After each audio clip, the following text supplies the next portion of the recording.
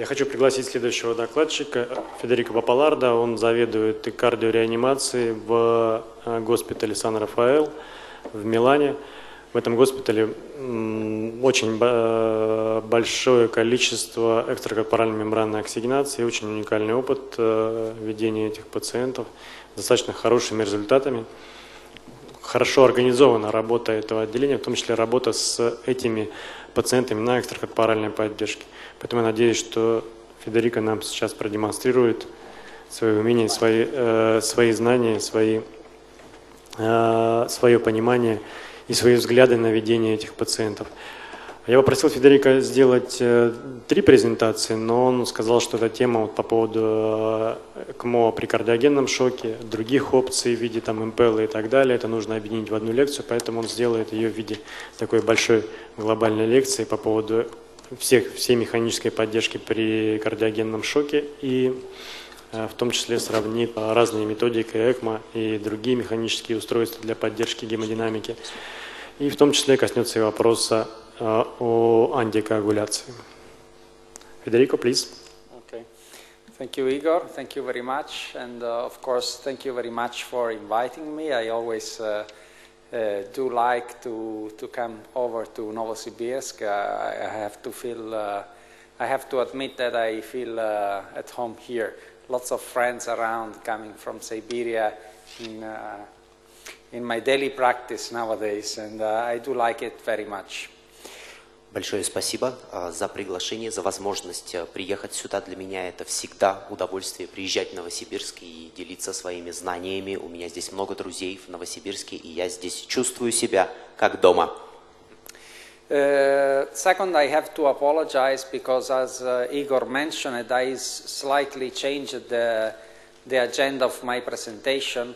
But when I was preparing my slides, I just had to admit that I cannot nowadays discuss separately between the systems for mechanical support. So it's not the fight between ECMO versus balloon pump or Impella.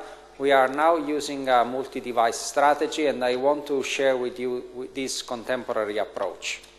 Второе, я хотел бы извиниться за изменение того, о чем я собираюсь говорить сегодня, потому что сегодня, в общем-то, нет разницы, используем ли мы баллонную поддержку, используем ли мы ЭКМО. Сегодня подходом является использование множественных устройств для поддержки состояния пациента. Поэтому именно этот подход и именно о нем я буду сегодня говорить. And I hope in my presentation I will be able to show you the feeling of experience with the small details and the limitations of current concepts and definitions and technology that is used for short-term mechanical support and mostly for the, I would say, pathophysiological and clinical approach to cardiogenic shock. И сегодня я постараюсь поделиться с вами вот этими маленькими секретами, рассказать вам об ограничении существующих технологий, рассказать вам об ограничениях с точки зрения физиологии и патофизиологии в том, что касается механической циркуляторной поддержки. Yeah. But just not to get you too bored, I would like to start not without an annoying part of the presentation, but just to give you some clinical examples of how daily life is complex, and you have to at first to acknowledge the details and the limitations in the management of cardiogenic shock and mechanical support. Но для того, чтобы вы не заскучали, я хотел бы начать с клинического случая, для того, чтобы вы могли понять, насколько сложны такие случаи в каждодневной клинической практике. This is the recent story. Just 10 days ago, a 66 years old male flew over from Australia to Milan, and as he landed, he was complaining of dyspnea and was emergently transferred to a small hospital in the city of Milan, where he was intubated for pulmonary edema. He was on 180/60 blood pressure, tachycardic and anuric. Это вот совершенно недавний случай, совершенно 10 лет назад австралиец приземлился на самолете в Милане, начал жаловаться на одышку и был немедленно доставлен к нам в хирургический госпиталь, где ему была проведена интубация. И здесь вы видите показания на слайде интубации, у него развилась легочная эдема. So the patient was absolutely alone from, on the flight, so we could not get any past medical history, and hypertension was, was acknowledged by the embassy a couple of hours ago after contacting the family. К сожалению, пациент был совершенно один на самолете, поэтому мы не могли получить какие-то данные по его истории болезни, и они были получены только через несколько часов, когда мы смогли связаться через посольство с его родственниками. So the patient was firstly evaluated in this small hospital with ECG. You see here very, I would say, specific changes. And then directly to the cath lab where coronary angio was negative, where there were normal coronary arteries. And the patient was intubated and was suffering from also severe derangements of blood gas exchange. So the contact with us was, we have a difficult patient, poor gas exchange and cardiogenic shock. So multifactorial definition. Здесь вы видели данные по пациенту, то есть сначала была продемонстрирована его кардиограмма, где вы видели очень серьезные изменения, потом он был очень оперативно интубирован и переведен в кат-лаб, где были выполнены соответствующие ангиографические процедуры, и здесь вы видите, что пациент страдает от комплексных проблем с газообменом. So at arrival in our institution, you see here that the patient was tachycardic, but blood pressure was high. He was anuric, severely acidotic, and cardiac output and index were in the low range. Здесь вы видите показания сердечного выброса, которые были очень низкие. Также у пациента развилась тахикардия, и также продолжалось развитие одышки и легочной пневмонии. Также у него были серьезные гипертензии. He was transferred to our institution with mechanical ventilation, such as an acute ARDS patient with high PEEP, and FiO2 was 100. Ему было подключено устройство искусственной вентиляции легких, и уже на этом устройстве он был переведен в наш госпиталь. And you see here, when we performed echocardiography at first glance, as it was reported in the previous hospital, ejection fraction was normal. Здесь ему была выполнена транспищеводная эхокардиография в нашем отделении. И здесь вы видите, что фракция выброса, она нормальная на первый взгляд. But if you look in the detail, this patient is suffering from bivalvular regurgitation. He has severe aortic regurg, and you can identify here there is also some mitral regurg, which is better characterized here. There is, you see, flail of the mitral valve. So this patient is definition of acute cardiogenic shock with acute severe mitral regurgitation. So he ruptured the posterior leaflet with flail of P3, so the posterior side of the leaflet. And on top of that, he had chronic severe aortic regurgitation. Также но позднее мы выяснили, что у пациента наблюдалась серьезная регургитация на обоих клапанах, как на аортальном, так и на митральном. Таким образом, пациент находился в состоянии серьезного кардиогенного шока. У него наблюдалась серьезная тяжелая регургитация митрального клапана с разрывом одного из листков. И также наблюдалась тяжелая хроническая аортальная регургитация.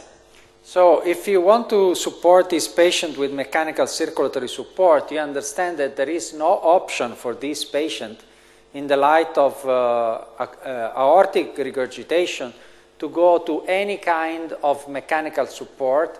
and there is no way to also unload the ventricle because the ventricle is, with the normal ejection fraction. So you always have to bear in mind that cardiac surgery has to be part of the armamentarium when you are going to set up a mechanical circulatory support program, and currently you can't run any program, in my experience, without cardiac surgery backup.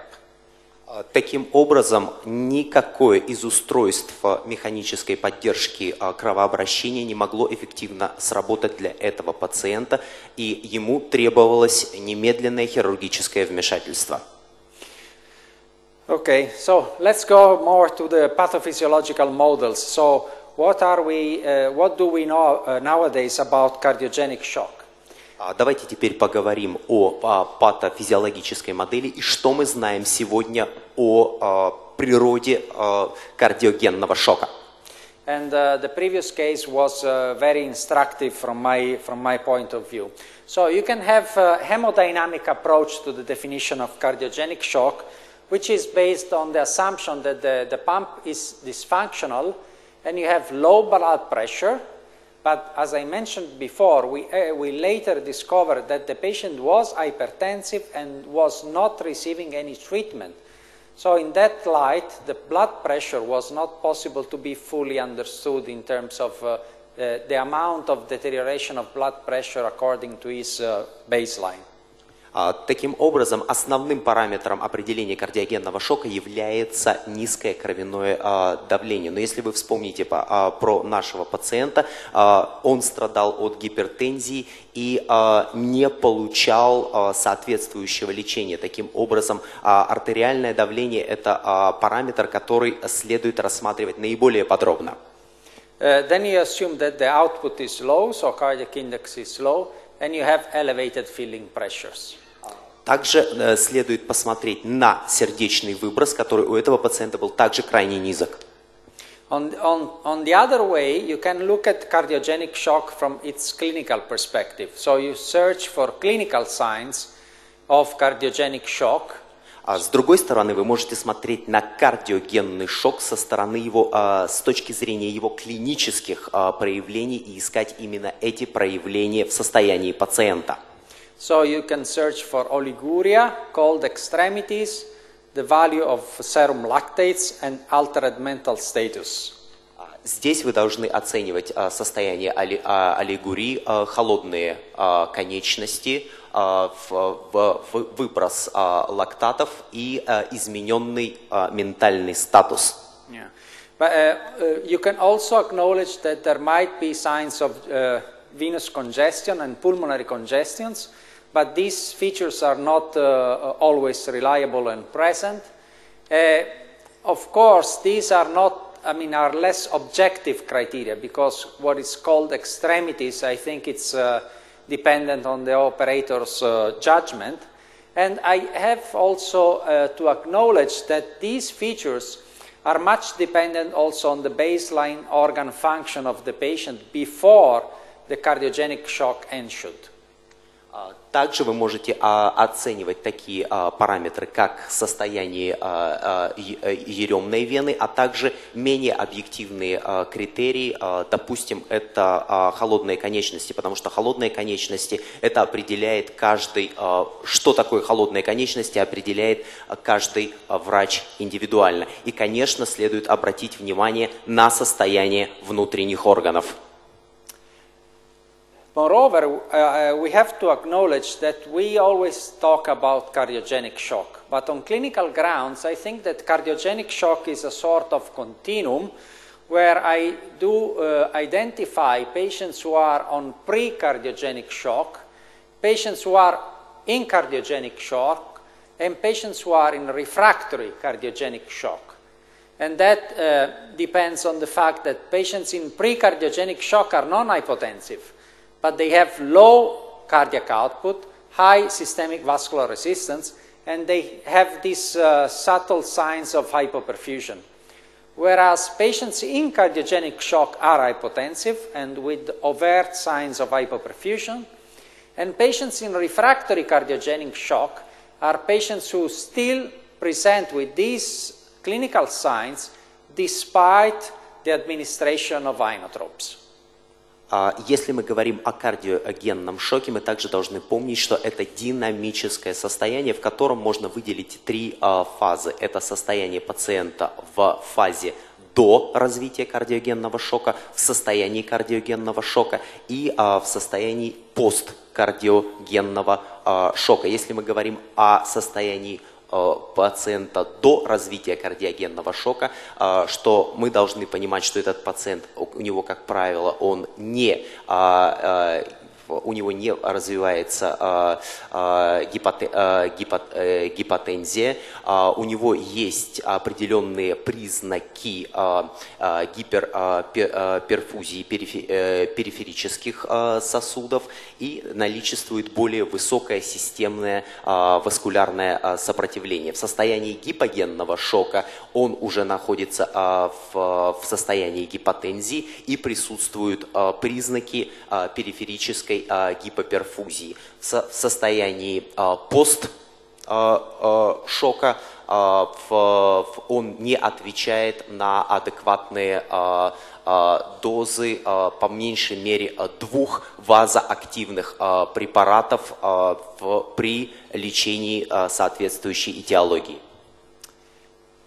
Then if we want to live in contemporary real-life world, we have to acknowledge that when we talk about cardiogenic shock, we are talking mostly about acute myocardial infarction. И если мы живем в современном мире, если мы хотим адекватно оценивать состояние пациентов, мы должны понимать, что пациент с кардиогенным шоком – это, скорее всего, пациент, у которого развиваются признаки инфаркта миокарда. And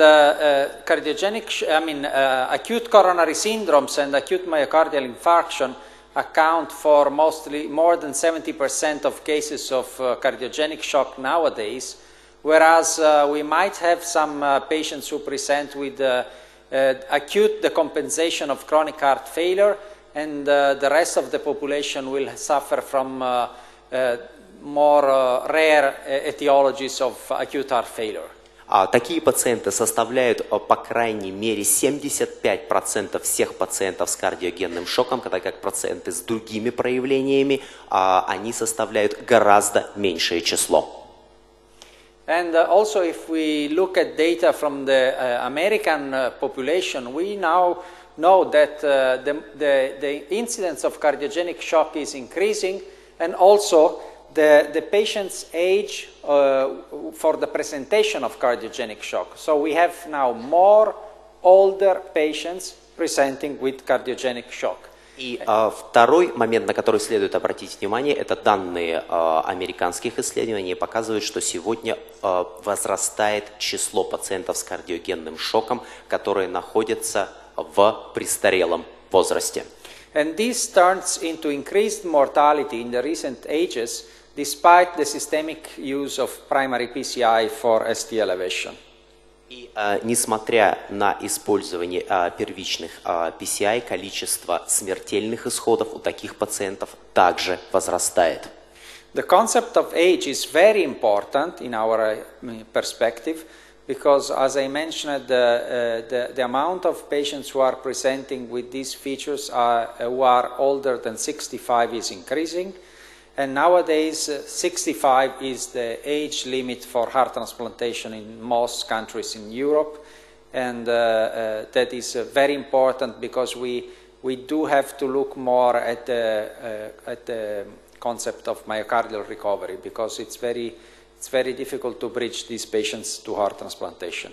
И сегодня концепция возраста становится очень актуальна, поскольку 65 лет является в большинстве стран Европы ограничением по пересадке сердца. И поскольку все больше пациентов проходит этот период, мы обращаем сегодня больше внимания на миокардиальную поддержку. Let me spend a couple of words about the neglected Schwann-Ganz catheter. I'm sure you are all aware about the negative findings about the use of pulmonary artery catheters in patients with acute heart failure.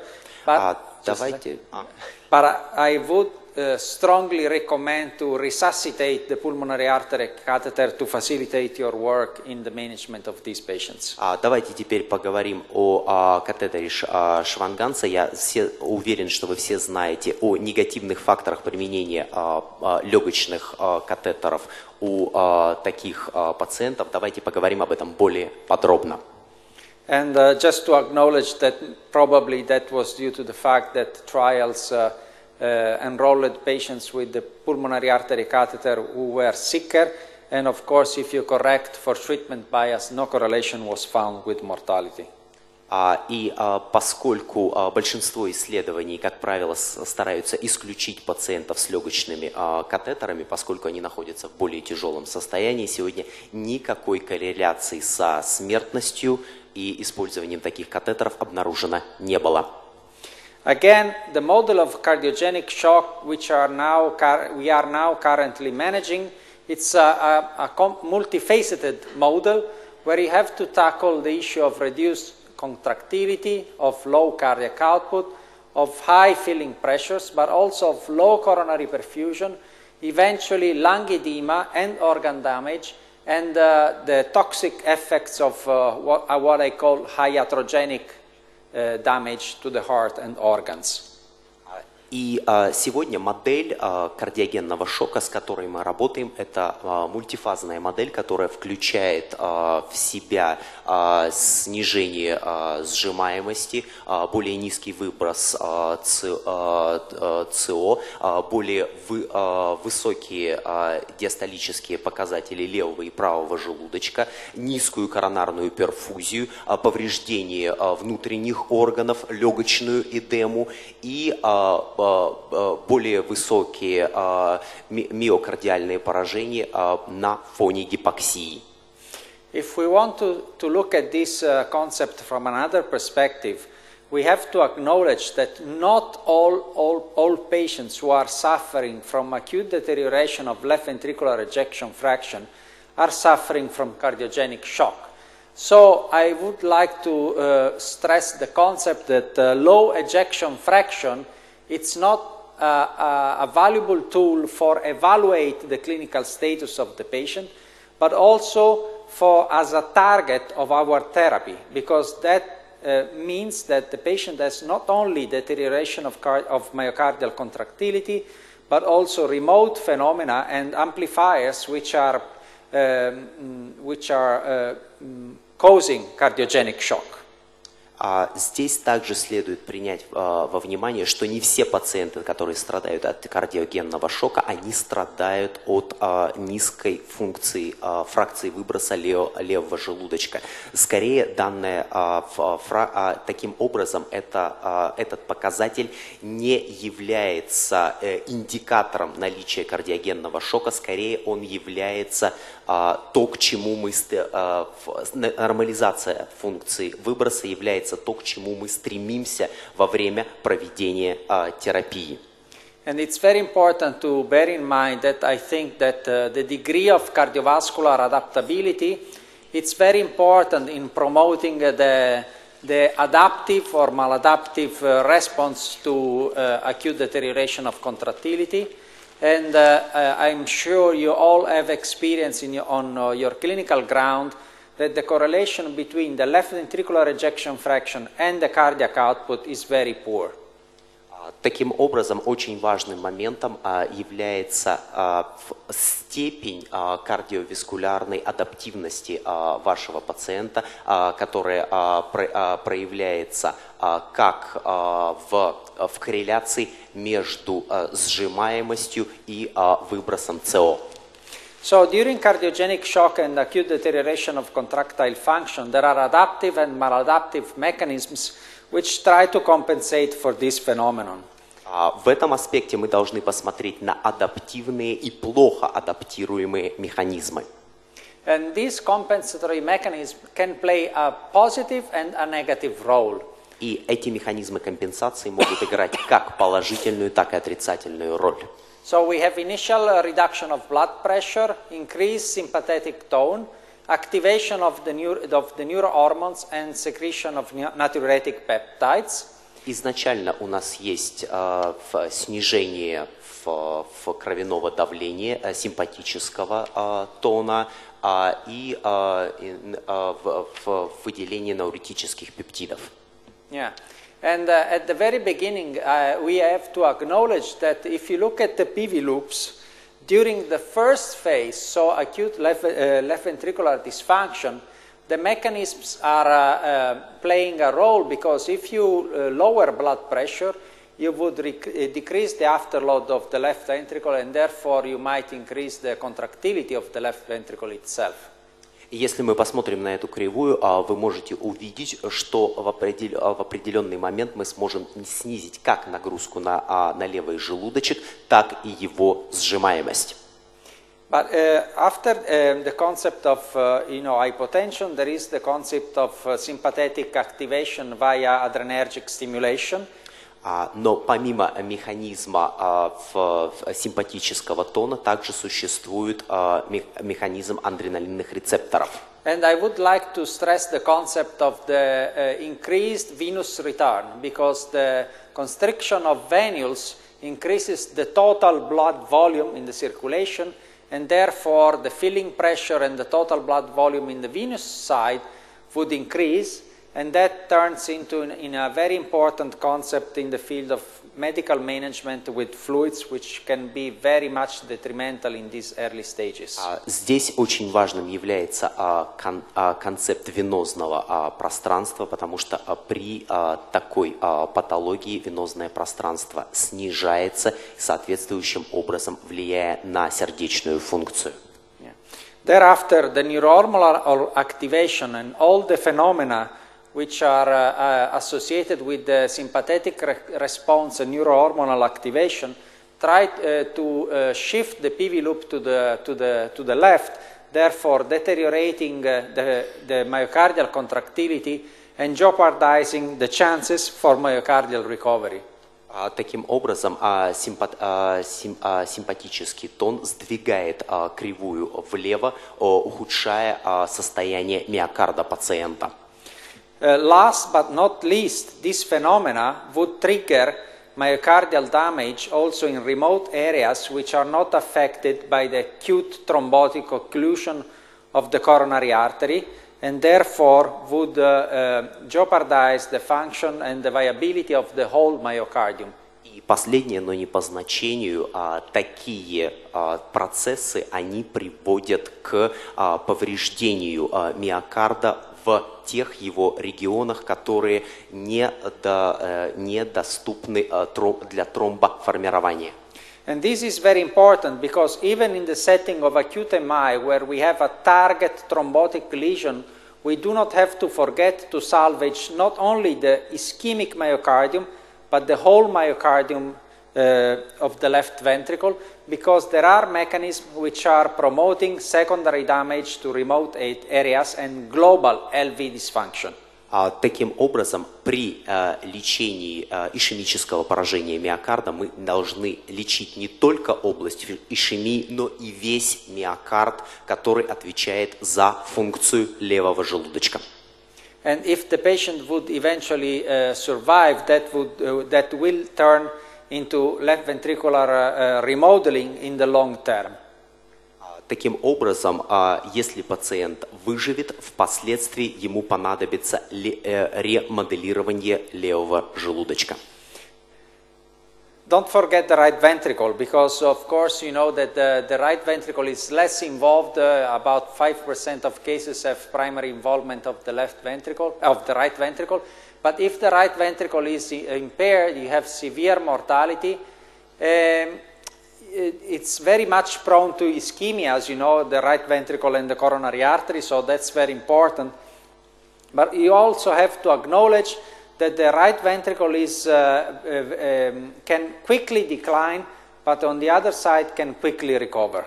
Не следует также забывать про правый желудочек, хотя он в функции миокарда, его функция составляет всего 5%, но здесь, если вы забудете про правый желудочек, вам также потребуется операция по его ремоделированию. И здесь также не следует забывать, что несмотря на то, что его функция подавляется достаточно быстро, она достаточно быстро восстанавливается. I have already mentioned the role of mechanical complications and, of course, of cardiac surgery in this setting. И я уже упоминал о роли механических осложнений, одним из которых является кардиохирургическое вмешательство. So if we acknowledge the limitations of these hemodynamic criteria, of these clinical criteria, of these secondary mechanisms which can promote inflammation, secondary damage, how to understand who is the patient at the high risk for mortality requiring mechanical support. Если мы примем во внимание уже все перечисленные ограничения, связанные с функцией левого желудочка, с функцией миокарда и так далее, все, что я выше перечислил, как нам понять, кто же из наших пациентов требует механической поддержки циркуляции крови? I would not rely on these predictors which have been published in the literature. Я бы не полагался на те предикторы, которые были опубликованы в литературе. But I would rely on more, easier tools, and I do think that there is enough evidence to support the concept that the more inotropes and pressors you give to your patient, the higher is the expected mortality. Я бы полагался на другую концепцию, в которой чем больше вазопрессоров и инотропов вы даете пациенту, тем выше у него риск смертельного исхода. So if we want to move to the management and the field of mechanical support in contemporary world, I think that we do not have to look at mechanical support just as a tool to resuscitate and salvage your patient, but also as a tool to salvage your ventricle. So I think that there is a triad in the management nowadays which has to, of course, provide circulatory support, but also to provide myocardial protection and ventricular unloading. And this triad is key factor for survival. Таким образом, я бы изменил концепцию сегодняшнего подхода, где механическая поддержка рассматривается просто как средство поддержания пациента в некотором состоянии. Я бы рассматривал сегодня это как средство поддержать пациента в определенном состоянии, а также спасти и улучшить состояние его желудочков. И в этом смысле нам поможет концепция триады, которая была представлена на предыдущем слайде. So how to use the tools that we have available on clinical grounds? So First of all, I would like to remind the concept that every decision has to be based on the strategy. So are we bridging the patient to decision, to recovery, or to a long-term definitive therapy? And of course, we have to acknowledge that in each specific patient, we have different hemodynamic pictures, different risk profile for complications, and of course, there might be some also anatomical features which can drive our device selection. Таким образом, работая с нашим пациентом, мы должны точно понимать, прежде всего, какие инструменты у нас имеются в наличии, и мы должны точно понимать цель, чего мы хотим достичь. Хотим ли мы просто поддержать состояние пациента, стабилизировать его, или мы хотим создать мостик для повторного хирургического вмешательства. И в этом отношении мы должны учитывать параметры, перечисленные на предыдущем слайде. And of course, we have to acknowledge that as we are working in evidence-based medicine, we do not have any clinical and scientific background to use any specific device, because I think that there has been a misuse of mechanical pumps, and application of these pumps was not titrated to patient-specific needs, that we currently move in a field without any scientific support for selection. И поскольку мы работаем в области доказательной медицины, следует понимать, что сегодня не существует научной базы, которая отдает преимущество тому или иному устройству.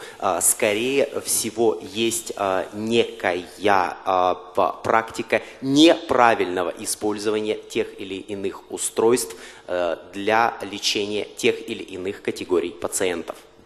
So I would reinforce the concept not to forget the patient-related variables as compared to device-related variables, and I would strongly recommend to look at the substrate which is driving cardiovascular collapse, the amount of left ventricular recovery that you can quickly obtain after institution of mechanical support, and the amount of medications that the patient is receiving at the time of MCS implantation. Because, again, you can have the same metabolic picture with an inotropic score of 10 or 100, which is by far different. Таким образом, я предлагаю вам оценивать не только технические характеристики того или иного устройства, но также то, что происходит с пациентом после подключения к нему после его подключения на то или иное устройство. Прежде всего, я предлагаю вам оценивать кардиоваскулярный субстрат.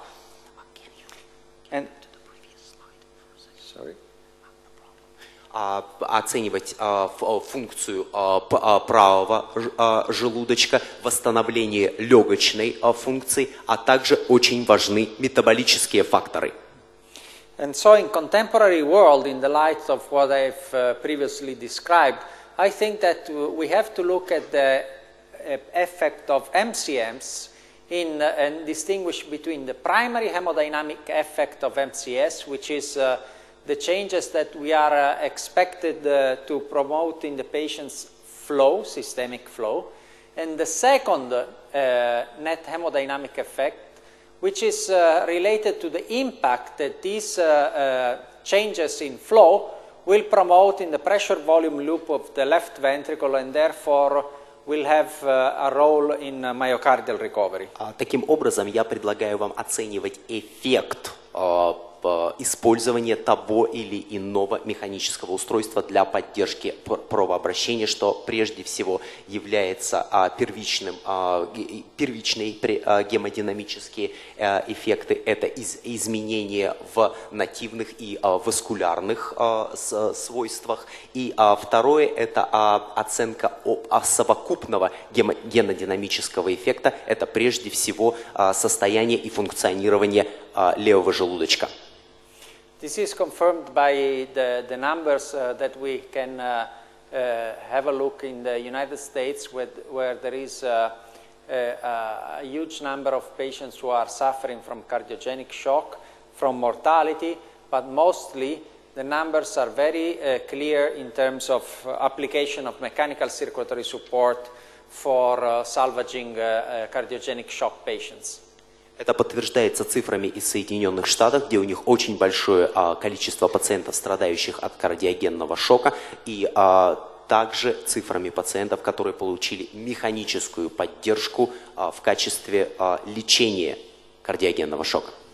So if we want to be contemporary and modern, we have to remind these two concepts.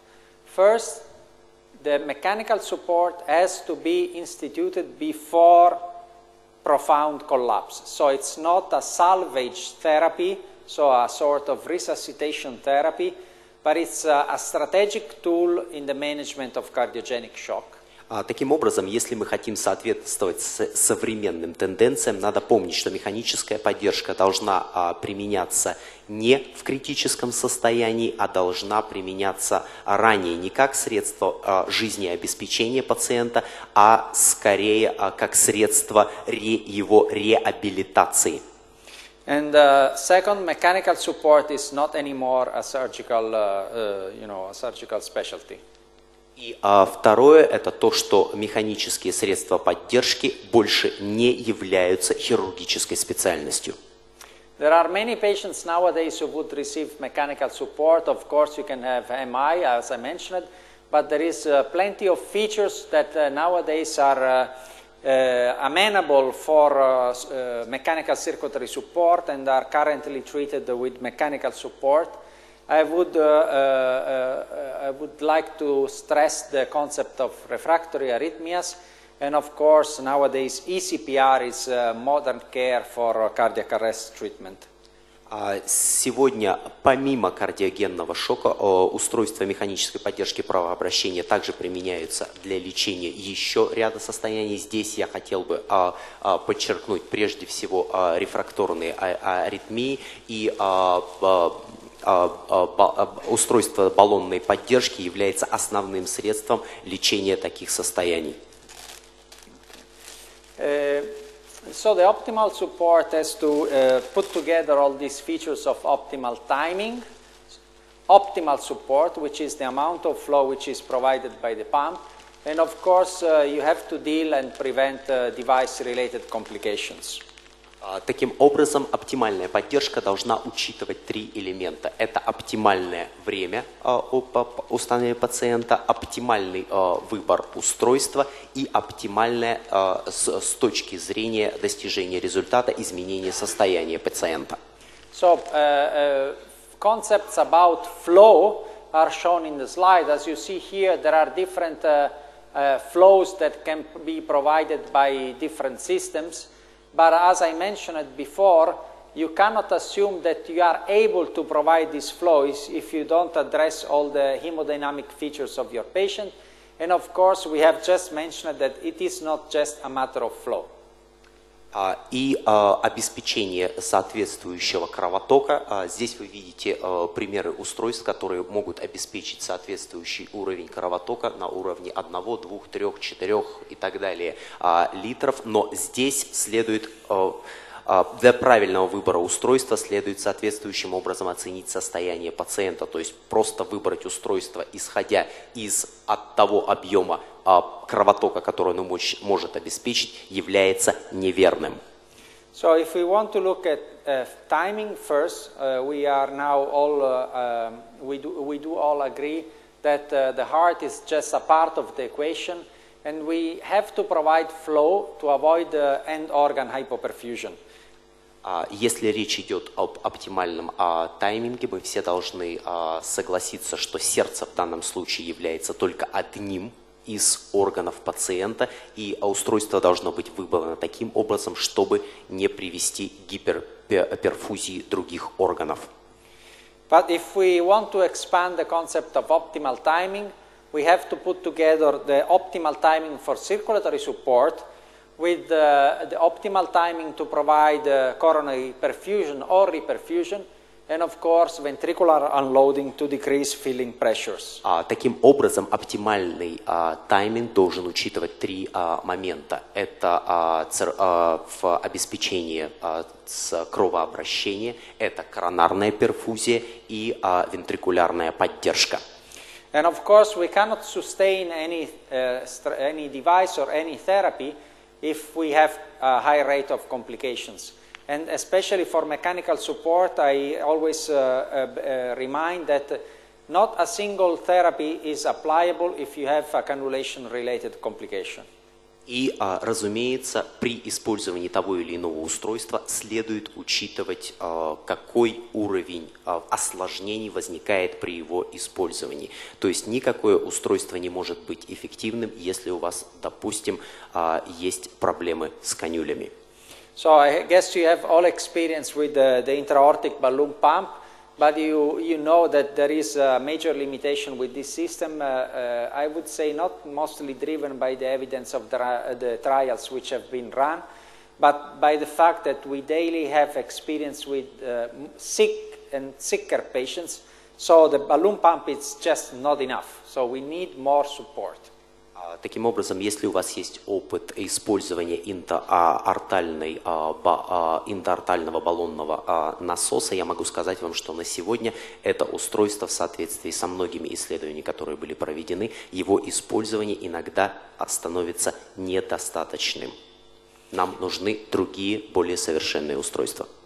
So we nowadays also have some percutaneous heart pumps, which are a left heart pump, such as the Impella family, which is a portfolio of devices which can provide flow from 2.5 to 5 liters. Сегодня у нас есть, допустим, семейство устройств Impella, которые обеспечивают объем крови от 2,5 до 5 литров. And it is important to acknowledge that the concept of left ventricle to aorta circulatory support has some specific hemodynamic features which are very important because it produces a fall of the peak systolic pressure generation and a reduction of left ventricular filling pressures, and eventually can transform a non-ejecting ventricle in an ejecting ventricle.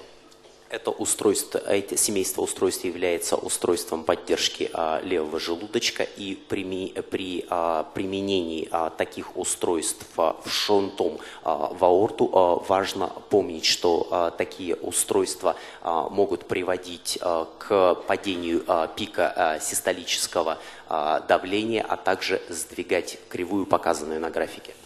So the Impella family is a portfolio of devices.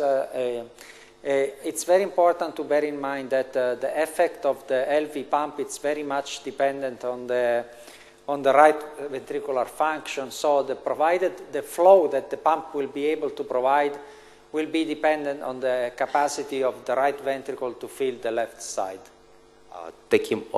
Данное устройство очень зависимо, функция данного устройства очень зависима от функции правого желудочка. Таким образом, оно будет эффективным настолько, насколько правый желудочек сможет заполнять левую область сердца. And of course, we have to acknowledge that there are some device-related complications, such as limb ischemia and hemolysis. Также есть определенные осложнения, которые возникают при использовании этого устройства. Это гемолиз и ишемия конечностей. And contraindications such as the presence of mechanical aortic valve and left ventricular thrombus. Противопоказаниями к использованию данного устройства является тромбоз и наличие механического клапана. Last but not least, we have to acknowledge that all the randomized trials which have been run up to date with the Impella system have given negative findings, either compared to the balloon pump in the ESAR shock trial and to the balloon pump in this IMPRESS trial, which was performed in the Netherlands with the Impella CP. Как бы то ни было, все рандомизированные исследования показывают негативный эффект применения данных устройств. Идет ли речь об исследовании, показанном на первом слайде, или об этом исследовании, которое было проведено в Нидерландах. But if we want to go back to the pathophysiology I mentioned at the beginning, I do find very important to remind, if we want to address all the targets of cardiogenic shock, that probably the cardiac output augmentation of the Impella 2.5, it's not that much as compared to the balloon pump. But what you see here is that the amount of cardiac output which is produced by the pump is by far higher than the amount of cardiac output which is produced by the native heart. So you can put the heart at rest and decrease or reduce the amount of inotropes which you are giving to your patient. Несмотря на то, что если мы сравним эти графики, на которых показан сердечный выброс с использованием баллонного насоса и импеллы, эти показатели не очень слишком различаются, следует помнить, что выброс, который осуществляется импеллой, гораздо выше выброса, который осуществляется сердцем в естественном состоянии. Таким образом, вы можете дать сердцу отдохнуть, а также снизить количество инотропов, которые вы даете пациенту. So again, if you have a patient who is in pre-cardiogenic shock, so without overt, its cardiac output is enough, but it's sustained by high doses of inotropes, you can significantly decrease the amount of inotropes you are delivering to your patient by the use of this system. Таким образом, если у вас имеется пациент в состоянии, приближающемся к состоянию кардиологического шока, то есть его сердечный выброс находится в нормальном состоянии, но вы его поддерживаете большим количеством инотропов, вы можете подключить его на устройство механической поддержки кровообращения, тем самым снизив количество инотропов. And at the meantime, you will provide significant reduction of pulmonary capillary wedge pressure. Мы также можем таким образом снизить существенно легочное давление. Sorry. Wedge pressure. It's wedge pressure in Russian as well. Давление заклинивания. Давление заклинивания. Спасибо большое. Okay. But if you have lactates as a target and you use even the Impella 5.0, the time which is required to decrease the amount of lactates is in the range of days, which is not enough. Но при этом случае, в этом случае лактат восстанавливается в течение дней, что не есть хорошо. But this is very important because that turns into clinical grounds. If you use the system, any system I would say, before the PCI procedure, so you stabilize the patient and you apply in your institution the door to support or door to unloading, then as compared to the door to balloon concept in cardiogenic shock patient, you can get better results. Таким образом, данные устройства могут иметь положительный эффект до проведения процедуры PCI. And we have data on this concept that any system you use before the PCI, it's better as compared to the salvage therapy after the PCI. И таким образом у нас есть этому подтверждение, как вы видите на этом слайде, применение механических устройств поддержки до процедуры обеспечивает лучшие результаты, чем их применение после процедуры. And of course, in the future perspective, I want to acknowledge that there is now a new pump available to support the right side of the heart. И сегодня я также хотел бы отметить, что сегодня на рынке присутствует устройство, которое позволяет обеспечивать поддержку правого стороны сердца. And of course, if you want to move even farther, you can think about the possibility to implant two systems with the bipella configuration, so biventricular support. И, конечно, если вы хотите пойти даже дальше, есть устройства, которые обеспечивают бивентрикулярную поддержку.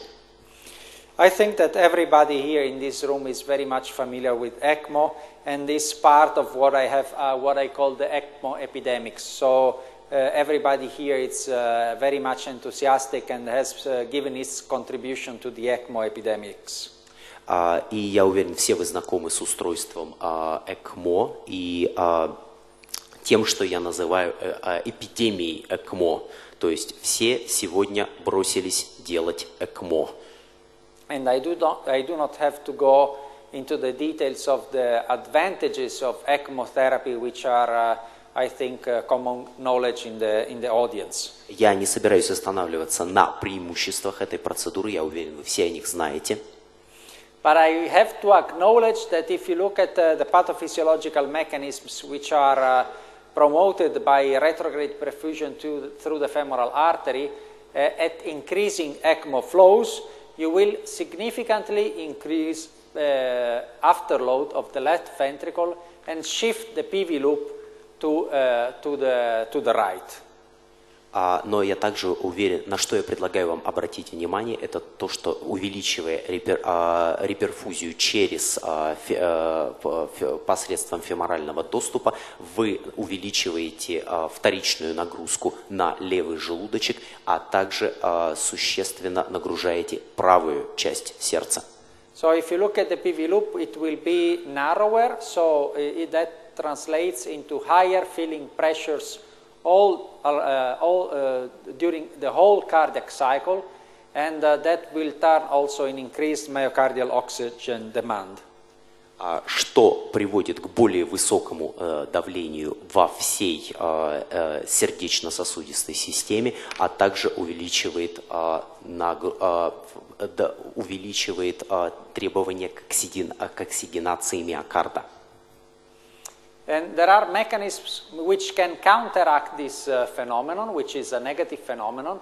And of course, we can rely on drugs, on the balloon pump, or on left ventricle to aorta devices, which can mitigate this increase in pulmonary capillary wedge pressure.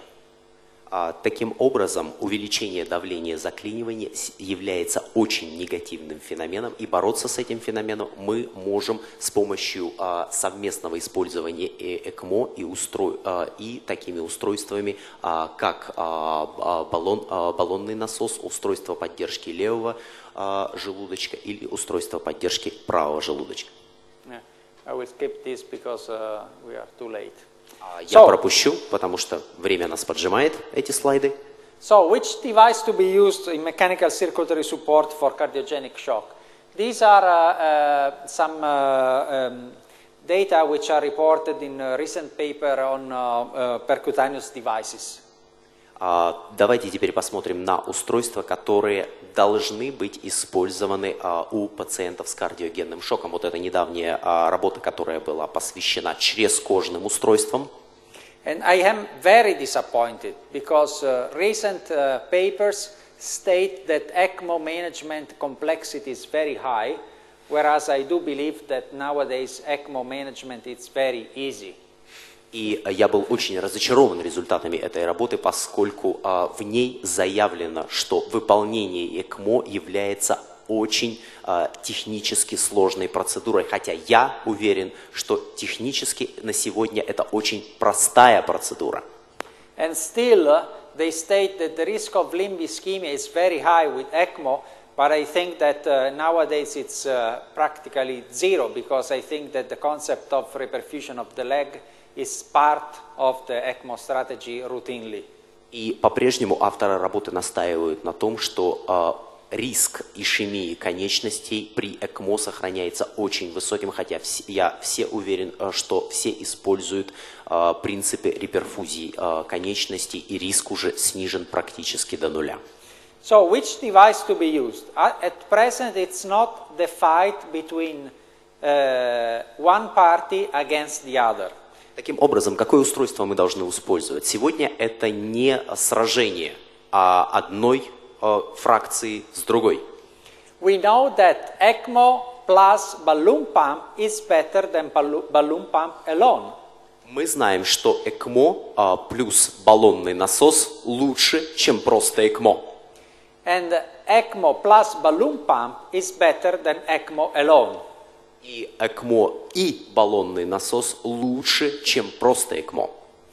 And we do know that we can also combine the use of ECMO with impeller. И мы также знаем, что сегодня мы можем комбинировать ЭКМО с устройством из семейства импеллер. And this can be the case of a patient who is failing on impeller and who is transitioned to ECMO. И это может быть случай пациентов, которым в использовании одной импеллы оказалось недостаточно, и им потребовалось ЭКМО. Or it can be the case of an ECMO patient who requires unloading via the impeller. Или пациенту, уже находящемуся на ЭКМО, но которому потребовалась разгрузка сердечной функции. And our group has shown that the combination of ECMO plus impeller significantly improves the survival rate of patients suffering from cardiogenic shock as compared to ECMO alone. И в нашем исследовании наша группа смогла доказать, что использование импеллы в сочетании ЭКМО значительно увеличивает шансы пациентов на выживание, нежели если они находятся на одном ЭКМО. So I would recommend to start early. И здесь я хотел бы порекомендовать останавливаться раньше. And to evaluate shock severity, contraindications for each device, and the degree of myocardial dysfunction. И порекомендовать вам оценивать степень шока, противопоказания к каждому из устройств и степень миокардиальной дисфункции. So, in terms of shock severity, look at blood pressure, heart rate, lactates, mental state, and very important, the dose of inotropes. С точки зрения оценки степени шока надо смотреть на систолическое давление, уровень работы сердца, количество лактатов, изменение ментального статуса и высоту доз инотропов. If these criteria are not fulfilled, please put a balloon pump and transfer the patient to an advanced MCS center. Если эти критерии не соответствуют, вы должны подключить пациента на баллонный насос и перевести в более высокий кардиологический центр. If these criteria are fulfilled, the patient requires straightforward advanced mechanical support. Если эти критерии совпадают, то пациенту требуется более продвинутая механическая поддержка кровообращения. If you want to look at specific contraindications for each device, if you have moderate to severe aortic insufficiency or if you have coagulopathy, I would start with the Impella because this system is less, I would say, negative in this situation. Если мы посмотрим на противопоказания для каждого из устройств, если у вас есть состояние пациента увеличивается от среднего к тяжелому, он страдает от аортальной недостаточности, и более того, у него развивается коагулопатия, я бы рекомендовал импеллу, потому что она более, с моей точки зрения, адекватна в данном случае. If you have poor peripheral vascular access, I would recommend ECMO, because with ECMO you can reperfuse the leg. Но если у вас недостаточный васкулярный доступ, я бы рекомендовал ЭКМО, потому что это обеспечивает лучшую реперфузию нижних конечностей. And if you look at the third parameter, which is the degree of myocardial dysfunction, if you just have left ventricular shock, so the right ventricle is okay, you can try to start with an Impella and eventually upgrade to ECMO. Если же мы посмотрим на степень дисфункции миокарда, я бы сначала, то есть и у вас присутствует дисфункция левого желудочка, то есть правый желудочек работает, я бы рекомендовал начинать с импеллы, а потом переходить на ЭКМО. If you have pure right ventricular dysfunction, use the Impella RP, so right pump, and eventually ECMO as a second line or in case of hypoxia. Если же у вас дисфункция правого желудочка, и вы можете установить это со 100% вероятностью, надо начинать с Impella RP, то есть устройство для поддержки правого желудочка, и использовать ЭКМО как вторую линию терапии. And if you have profound shock, which is by definition biventricular shock, use ECMO plus either balloon pump or Impella. А если у вас наблюдается дисфункция обеих желудочков, советую использовать ЭКМО в сочетании с баллонным насосом или только ЭКМО. I would also recommend to put, I would like to draw your attention to the fact that decision making is critical for implantation, but also for weaning. И также обращаю ваше внимание, что подключение очень важно своевременно принять решение, но также важно своевременно принять решение при отключении пациента. There are some concepts which are applied in weaning according to the specific pump. Существуют определенные концепции, касающиеся каждого конкретного вида устройств. But I would like to remind you that I would recommend to start weaning the system that the patient is tolerating the less. И я бы хотел прежде всего обратить ваше внимание на те параметры, которые для отключения, которые наиболее существенны для состояния пациента. And of course you can't forget the availability of definitive therapy with long-term implantable left ventricular assist devices and heart transplantation. И здесь надо принимать внимание наличие возможностей терапии с использованием долгосрочных устройств механической поддержки. But of course in this field you have to be, you don't have to be pessimistic because as this doctor mentioned 1.5 centuries ago, the sicker the patients are, the more likely they are to survive. So you can get very enthusiastic results in the sickest patients. Здесь вы прежде всего не должны впадать в отчаяние, потому что, как сказал этот доктор полвека назад, чем больше страдают и тем более в худшем состоянии находятся ваши пациенты, тем более вероятный шанс на их выздоровление. Таким образом, вы можете получить очень хорошие результаты у пациентов, которые находились в очень плохом состоянии. So it's very important to remind that mechanical support provides a wider support than only one system or by inotropes. И таким образом я хотел бы, чтобы вы вынесли из этой презентации, это то, что устройства механической поддержки, они обеспечивают уровень поддержки, который сегодня обеспечивается с точки зрения медикаментозной только инотропами. And the different devices which are available should cooperate rather than compete in the treatment. Различные устройства, которые доступны сегодня на рынке, мы должны их скорее использовать совместно, нежели отдавать преимущество одному из них.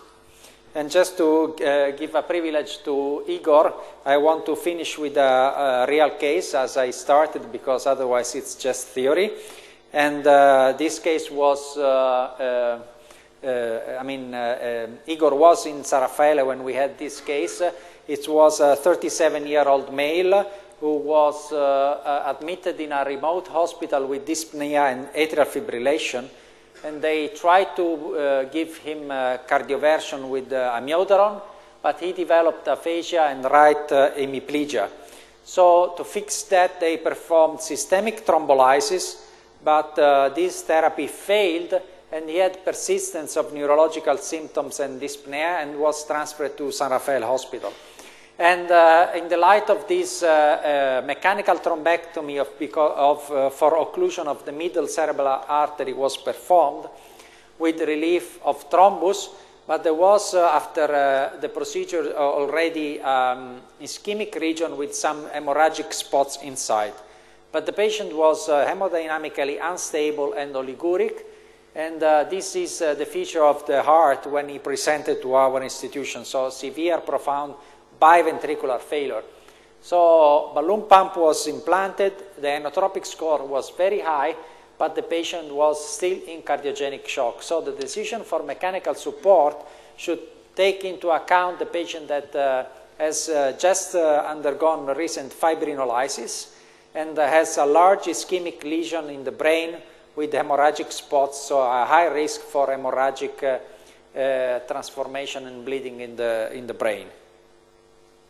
И таким образом, заканчивая свою презентацию, я хотел бы напомнить, закончить ее презентацией еще одного кейса. Игорь присутствовал при нем. Это был 37-летний пациент без каких-либо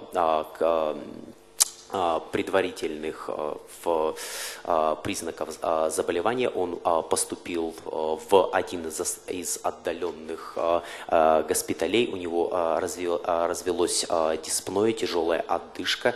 Он был интубирован, и выяснилось, что и после чего все это развелось в кардиогенный шок.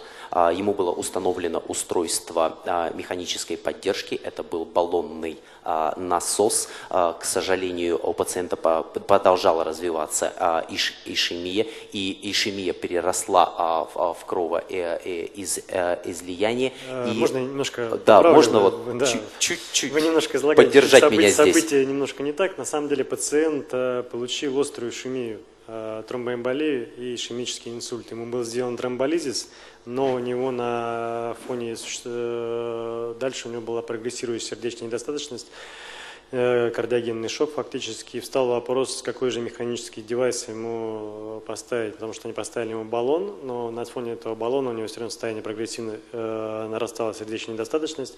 А ставить какое-то другое механическое устройство, типа ЭКМО или так далее, было достаточно рискованно, потому что пациент только что перенес большой ишемический инсульт с тромболизисом, с высоким риском того, что у него разовьется геморрагический инсульт на фоне нашей механической поддержки с антикоагуляцией. So the decision was made to to go with biventricular impella support. So he received the right and left impella pump, which allowed us to give him systemic anticoagulation, but without the risk of pump-driven coagulopathy. The patient showed progressive recovery, was weaned from the right and then from the left pump, and magnetic resonance showed recovery of the heart after an episode of acute myocarditis. So I think that in the future, in the field of mechanical support, we are going to face with new challenges. Of course, myocardial recovery, ambulation, as we have just mentioned, will be the new challenges. We have to think at mechanical support as fully percutaneous, so I can't figure out a surgeon being around opening the chest for implanting a short-term device. And there are new perspectives in the field of also pharmacological management of weaning, which I think will be very attractive for recovering the heart. Thanks a lot. Ну, сначала о пациенте. Ему был установлен бивентрикулярное устройство. Состояние пациента значительно улучшилось. После этого у него был сначала извлечен устройство поддержки левой стороны сердца, потом устройство правой стороны сердца, и пациент был успешно выписан. Если речь идет о развитии самих устройств, то здесь перед нами стоят многочисленные вызовы, но также есть прогрессы в определенных областях. Это прежде всего в области разработки новых препаратов поддержки пациентов, которые находятся на механической поддержке, а также мы можем увидеть развитие новых устройств в данной области. Спасибо за внимание.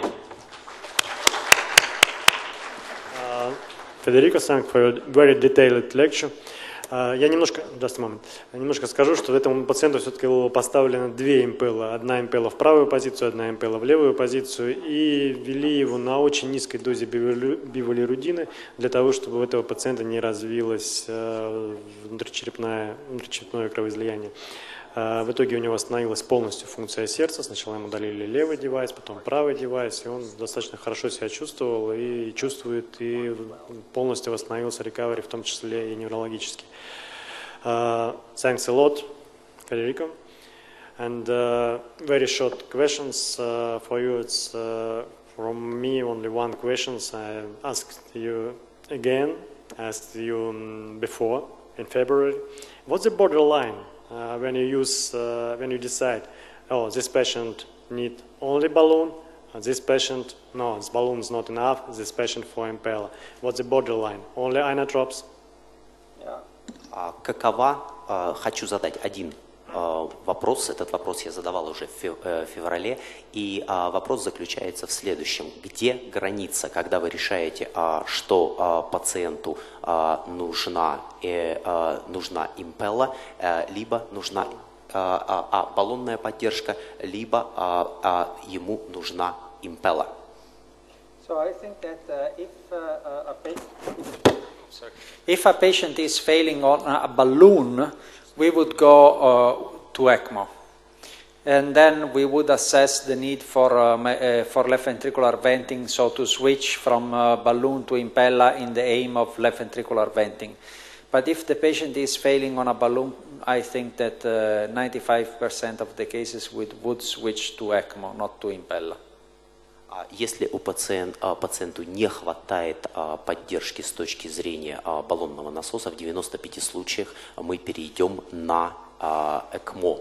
То есть мы сначала оценим возможности применения импеллы, но в общем и целом решение, если ему не хватает именно баллонного насоса, мы переходим на ЭКМО. Okay. Thanks a lot. And a very short question from audience. Есть вопросы от аудитории, только очень коротко, потому что у нас сейчас должен быть перерыв. Да, пожалуйста, Данил Александрович.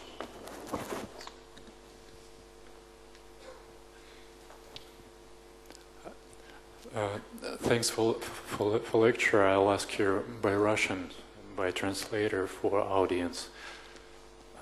Можете ли вы рекомендовать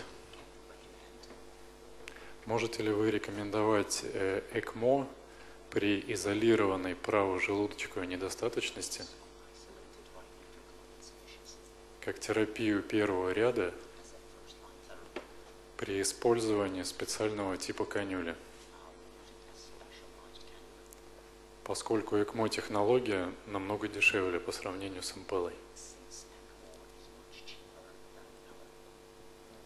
So the answer is yes. So I think that ECMO is very important in the management of right ventricular failure for two reasons. The first reason, as I mentioned earlier, is that you have to distinguish between isolated right ventricular failure and predominant right ventricular failure. So it's very hard on clinical grounds to find a patient who has pure right ventricular failure without any involvement of the left side. This is the first concept. So usually, at least at the very beginning, the patient will require some left support. And to tell you the truth, in our Impella RP experience, there was in 70% of the cases a balloon pump to support the left side. The second concept goes to the issue of recovery. As I mentioned, we do know that the right ventricle is unpredictable for recovery, but is potentially able to recover quickly. So we do not need to go in the chest with implantable airbags until some time has passed on peripheral percutaneous support, and we can identify the patients who are not recovering quickly and that would require a prolonged support with an implantable system. So the answer is yes. Ответ да, и да по двум большим причинам. Первая причина – это то, что очень редко вам нужна поддержка исключительно правой стороны сердца. В 70% случаев, когда нам приходилось поддерживать именно правую сторону сердца, у нас наличествовала также дисфункция в левой стороне сердца, поэтому очень редко у нас встречается ситуация, где поддержка требуется исключительно правой стороне сердца. И второй очень серьезный момент заключается в том, что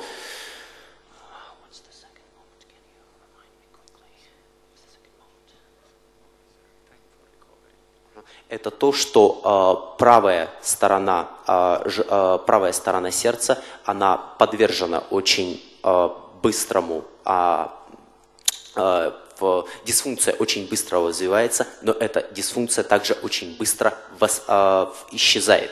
Поэтому должно пройти некоторое время, прежде чем мы убедимся, что нам требуется непосредственно поддержка правой стороны сердца. Поэтому ЭКМО в данном случае может быть решением. Большое спасибо.